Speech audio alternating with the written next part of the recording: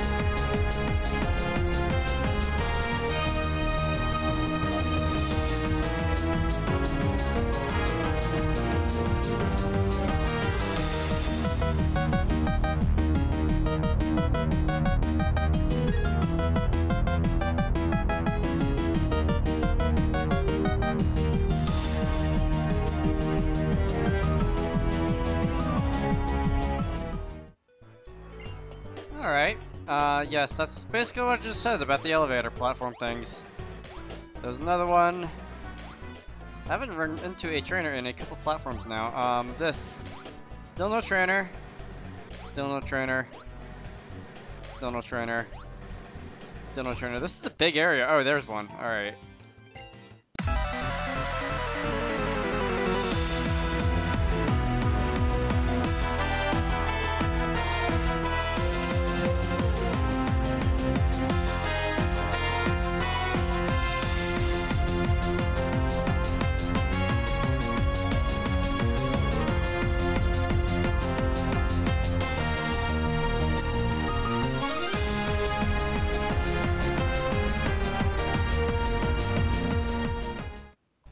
Alright, so that was nice for experience, but other than that, it's just a dead end. Alright, repels effect or off? No, I don't think so. Did it really last that long? It's pretty long-lasting repel. Anything this way? I think this is like a crossroads. It's kind of like the midpoint in the gym for exploring it, because I think if you go this way, it'll go back to, yeah, this is the kind of part where it was before, and I would like to go and examine the rest of these platforms because they might have trainers on them, which might be a good thing. Come on. I like this design, it's just really big, and navigating it typically takes a really long time.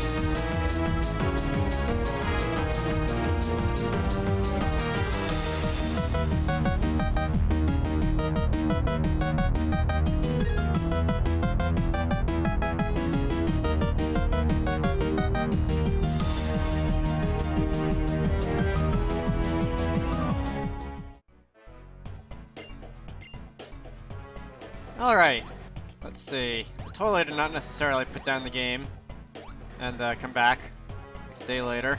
Anyway, I think I'm done with this bottom section of this this gym now, but I'm not sure. I don't know. I don't recognize this platform, this one that goes underneath me right now. I guess I'll find out where that goes later on. Oh, you know what? I said a little while ago I think that these are kind of useless, but I might as well just jump on this to see where it leads me. I want to say, if I remember, I want to say this one goes to the leader, and this one will go to, like, it'll loop around down at the bottom and go to the leader. I want to say I'm not necessarily missing anything yet. Anyway, let's see. More fights. A lot of these platforms don't have fights on them. They're just kind of there. A lot of these platforms don't have fights on them. Thank you.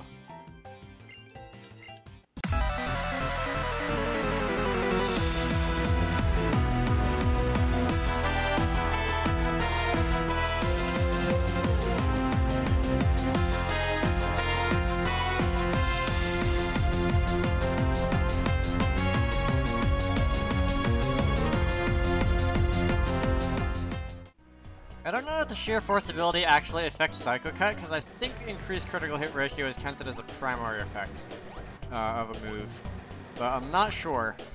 That will be something worth looking up later on for me. Anyway, oh look, a longer one of these fancy conveyor belts. What about this one? I want to say that at the end of this path there is a trainer, but I don't know. That's a very random thing to remember about a gym, but it looks like it's not incorrect.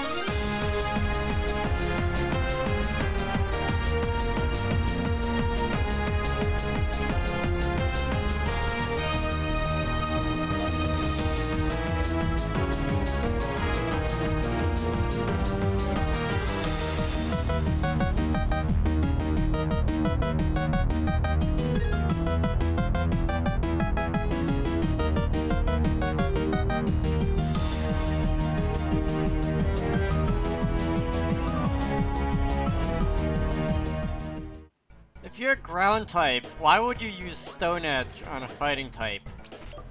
If you're a ground rock type, why would you use Fire Punch on a fire type? Oh my god, the AI in these trainer battles is amazing. I'm going to just revive Ankle with regular items instead of going back to the Pokemon Center, because I really don't feel like having to navigate this place again. Anyway, I think I'm almost done with this area here. And yeah, as I was saying earlier, I'm pretty sure this will lead me to the gym leader, so I'm not going to go there quite yet. I think there should be like one more or two more trainers to fight in here, because there's see, there's this place, this platform, and there's this platform. Hello. Please don't use explosion on me.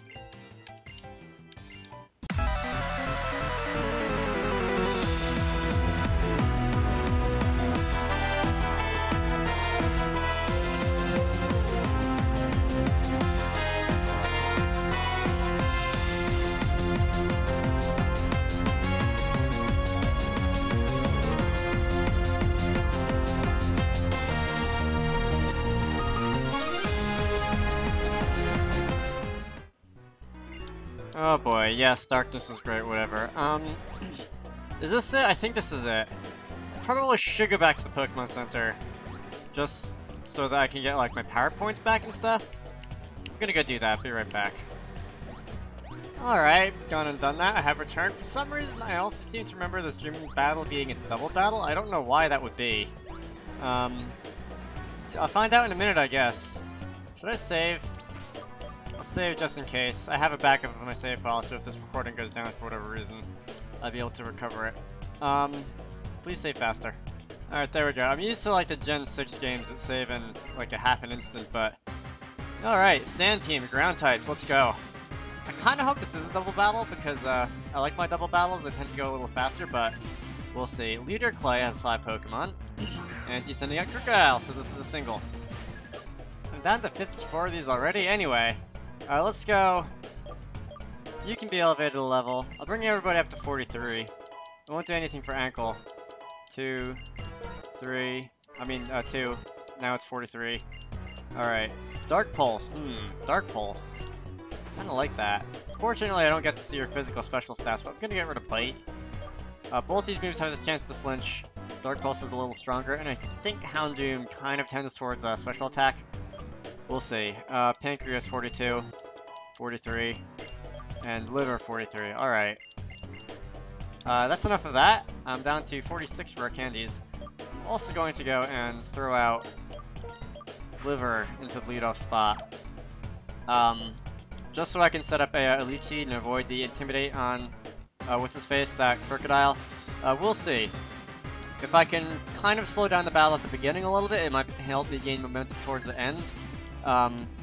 Like switching in someone with Trace, Trace and Intimidate, that sort of thing. We'll see.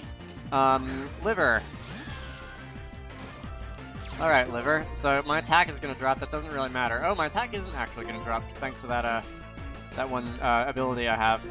Anyway, Leech Seed. Believe it or not, I don't want to KO this thing, because I think Crocodile is one of the less rather intimidating things on his team. Ooh, instead of, nice. Especially now, am I gonna be able to get off a Superior Sweep thanks to this? Anyways, I was saying, if I'm able to get you to, like, waste your item here, your, full restore, let's see if I can just barely not KO. Alright, so you're in, like, HP, recovery range. Like, item recovery item range. Yeah, you're probably gonna use one of those. I'm gonna use Leaf Blade, and that will have enough power behind it to kill the Crocodile. Let's see.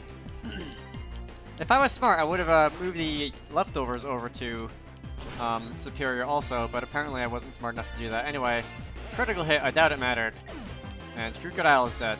Gained a lot of experience from that. Nidoking is up next.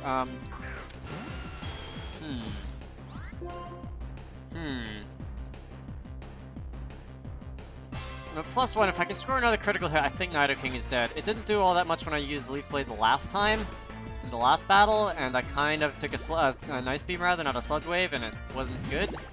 But... Live? No? Oh well. That's too bad. I know Pancreas can outspeed Nidoking though, and I have like 3 more levels compared to the last battle, so I'm going to go and use a Wing Attack, and this will finish off the Nidoking. Alright, so we both have 3 Pokemon left now. Nidoking went down, gained experience, gained a lot of experience. Excadrill is up next. Excadrill. Excadrill. I'm gonna bring in my Rib. I know that you have Earthquake, and that's going to do a ton of damage to a Fire type, but I also have the Intimidate ability. You don't have the Sandstorm up, so you don't have that Sand Rush, Sand Force, whatever ability that is.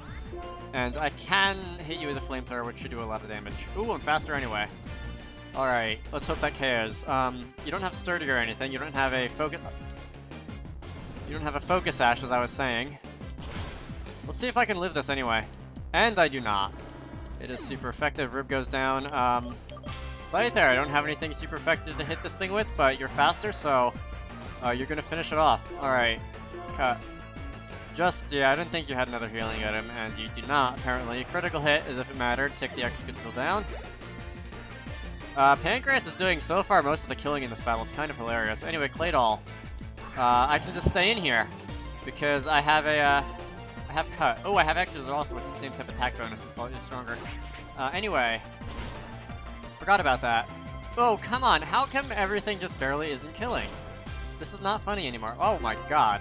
I know Claydol isn't known for its special attack, but that is ridiculous. I was really expecting it to do at least more damage than that, but Claydol went down. Alright.